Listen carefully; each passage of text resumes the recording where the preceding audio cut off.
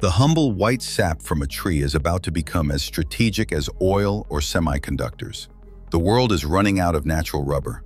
Demand is soaring, but supply is tanking because rubber trees take 7 years to grow, and farmers abandon them for other crops. Now, over 75% of our rubber comes from Southeast Asia, where a single leaf disease is wiping out plantations. And no, we can't just switch to synthetic. For critical things like airplane tires and surgical gloves, the natural stuff is irreplaceable. This is where India has a massive opportunity. The Northeast is becoming a new rubber hub, but the real genius move is compliance. New EU rules demand traceable, deforestation-free rubber. India is building the tech to provide exactly that, turning compliance into a premium product.